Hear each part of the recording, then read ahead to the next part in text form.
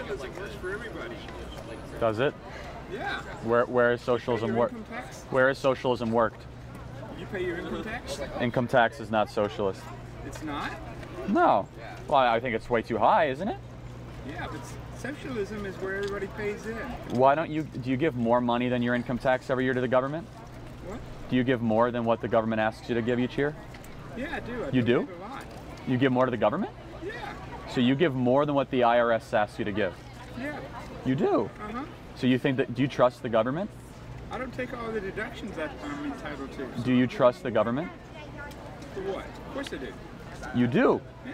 You trust the government that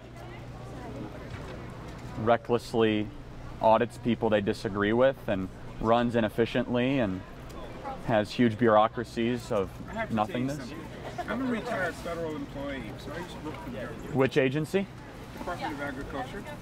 Okay. So do you think there's any waste in the food stamp allotment in the Department of Agriculture? Yeah, definitely. Oh, so you do think government is wasteful? Well, we have to do something. We're not perfect. Well, that's a horrible argument to spend trillions of dollars having to do something, isn't it? You just admitted you worked for the Department of Agriculture, which oversees the distribution of food stamps, right? Well, and you had actually, what I did was part of what the Department of Agriculture does is payroll.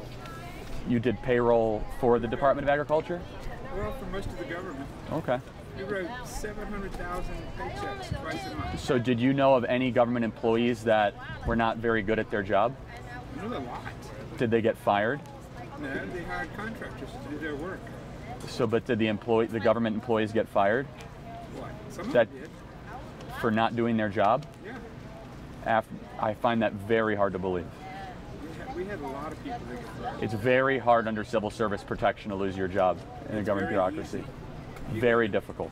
If you go to the MSPB, you'll see that they have 90% approval rate for dismissing people. Do you think government is too big? Yeah. Okay, then you and I are in agreement. We agree that there's inefficiency, and so that's our whole argument. I'm saying socialism is what our government's about. No, it's not. It's not? Part of the worst parts of it might be, but I reject those parts of government. What parts? Income tax, welfare? Yeah, that would be a good start. Food stamps are too much. Housing, urban development, Department of Education. What about Social Security? I don't think young people should be forced into paying something we're not going to see. Social Security annualized growth rates are lackluster at best. Yeah. The government takes 7% of our generation's earnings to subsidize older Americans. Have you seen the homeless problem? That's Have you seen people that cannot sure. work for a living, that have mental problems? Or yeah, I mean, I think there should be a safety net, but not a hammock. I think you'd agree with that. Define what you mean by socialism, though, because I think we might be... Take where everybody pays in together. Where everybody pays in for the common good. For the common good. So. Yeah. This university here, how many people could go to school here if it wasn't for the government paying for it? Nobody could pay for an education. Sure, there's private institutions that exist. Sure, there are. Yeah, but how do they work? Quite well. Because of donations. They work on socialism also. So if your example of socialism is college tuition that rises every year, that is run widely inefficient, administrators that are unchecked, professors that should be fired, then you and I have the same definition of socialism, which is something that doesn't work. So here's the whole thing is, I think government is far too big. It's gone outside of its constitutional intent and authority, and market-based solutions are far better for the well-being of its citizens than government bureaucracies are. Yeah, but there are some things that have to be paid Of course, no, I agree with that. Police, firefighters. Police. But wouldn't you agree it's better on a localized level than a nationalized level? What? Yeah, definitely. Okay, so we agree. So localize more government programs, don't federalize them. But you still have to have government, even if it's at the local level. Sure, I'm not an anarchist, and that's not socialism. Okay, but my point was that nobody here could go to school if they had to pay for all the costs. They do pay for it in tax. Somebody pays for it somewhere, whether it be taxes or the endowment or donations or tuition. The alumni. You know who actually pays for school here? The taxpayers mostly. The sports program. Well, and taxpayers. It is a publicly funded school, I would imagine, right? I mean, it's a state school. I have a friend who was admitted to the graduate school, got a full ride scholarship for 2 years as a graduate student to study animation. Okay. So she wasn't paying a dime. But somebody paid for it. Yeah. At some point. Nothing is free. Somebody's paying for something at some point of the transaction. Right. If they had money, it was socialism that somebody paid for. A lot of people pay Right. for it. So I don't support that. I don't support other people being able to live on the well-being of the forced extraction of wealth from others. I believe for the paying of basic services, such as police and fire, roads and bridges on the most localized level possible, as well as the national military. Do I believe in the Department of Education? No. Department of Labor? No. That's all socialism. That's why I don't support it. What, you don't believe that we should have roads? We should have private roads and people pay for them as they use No, them? I believe as localized as you possibly can be. The Department of Transportation is a mess. It's widely inefficient. Doesn't work well at all. Yeah. Yeah, so I mean, you're making my argument for me. No, I'm not. I'm saying that we still have to have socialism, even if it isn't Okay, so effective. You still have to your have example is so socialism is the government run of social utilities, essentially. The government use or the government monopolization of social utilities. And the worst parts of our society, such as the Veterans Administration, which runs horribly, is a socialist program. I mean, or whether it be our disaster public schools are a socialist institution. So that sucks. Yeah, public schools really suck. Yeah, and those are quasi-socialist government institutions. Yeah, but they're poorly run. They're poorly run because they're government run. So, for example, do you think Catholic schools or government schools run better? Do you think Catholic schools or government schools run better? I think Catholic schools are much better. I agree. So that's a private institution.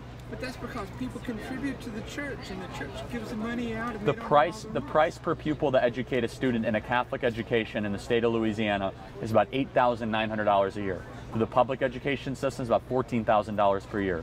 Yet the Catholic education is a much higher quality, much more likelihood to go to college, much more likelihood to stay out of gangs, whereas the public education is the exact opposite. But what you're confusing is qualified, capable public administrators who are pretty much elected by how much money they spend, as opposed Yeah, to, I agree with that. Yeah, I mean, that's my critique. as opposed to people who are dedicated to their job.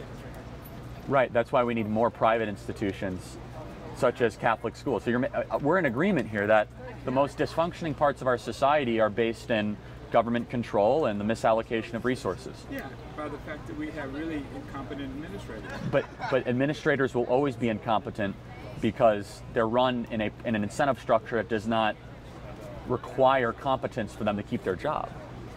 That's why markets work, because the incentive structure is for good ideas to continue, and the lack thereof will be the termination of their services, or people will stop going there. So what happens to the people who are incompetent, who can't do a job, who can't work? Should they be thrown out in the street?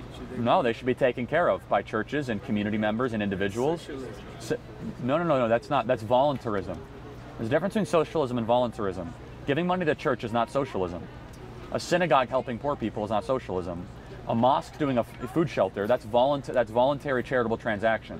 Socialism is the involuntary extraction of wealth to fund social utilities. But anyway, these charities are run by groups who accept contributions. Individuals, though. Individuals that are all voluntary. Socialism is involuntary.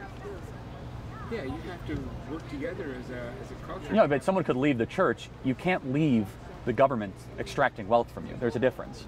You can leave the country too. Of course you can. Yeah. Well, no, actually you can't. Some socialist countries you can't. In Cuba, they'll kill you. Yeah. So you can't. What about Russia? What is Russia? Russia is a crony fascist dictatorship now. It is? Yeah. It's not a republic? No, Russia's far from a republic. They might want to call them that, but they're a plutocratic, cronyist fascist dictatorship now. Putin is basically president for life. Their democracies are a sham. The oil and natural gas reserves are owned by an oligarchic, plutocratic class that is far from a market-based system. Capitalist. It's not capitalist. No. You know what the core part of capitalism is? What? A neutral court system that allows the adjudication of differences. Russia does not have that at all. They don't? No. They did. No, their court system is a joke. Okay, but they do have a court system. No, that's right. As I said, it has to be a neutral-based court system. That's a fundamental part of markets, Yeah, they do have socialized healthcare. which does not work very well at all, Why not? because socialized healthcare doesn't work. Well, why doesn't the program in Russia work? Because socialized healthcare doesn't work in general, and it definitely does not work in Russia. But if you don't have any money and you get sick, you can go to a doctor just the same. Here, I need to have my eyes fixed, and I can't afford to go see a doctor. But if you walk into an emergency room, they have to take care of you. No, they don't. Yes, they do. Throw you out. It's called the Hippocratic Oath. They have to.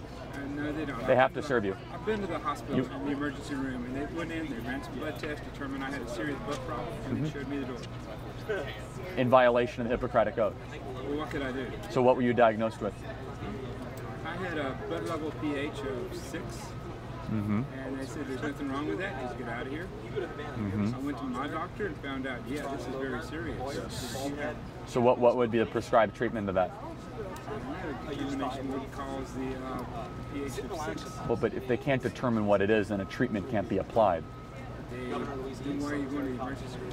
That's what I'm trying to ask. If you can't figure out what's wrong with you, there's no treatment. You just die? No, tell me what's wrong with you, then you can make an argument. I mean, Yeah, I told you I had a pH level of 6. so how do you fix that?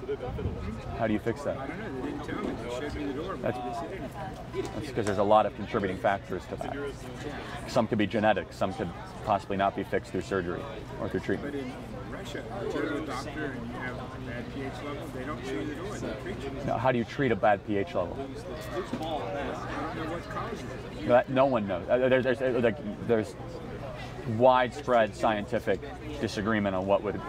It could be diet, it could be genetics, it could be all those sorts of things. But in Russia, they wouldn't have a special treatment for that any more than anyone else would. Yeah, they do. What's the treatment?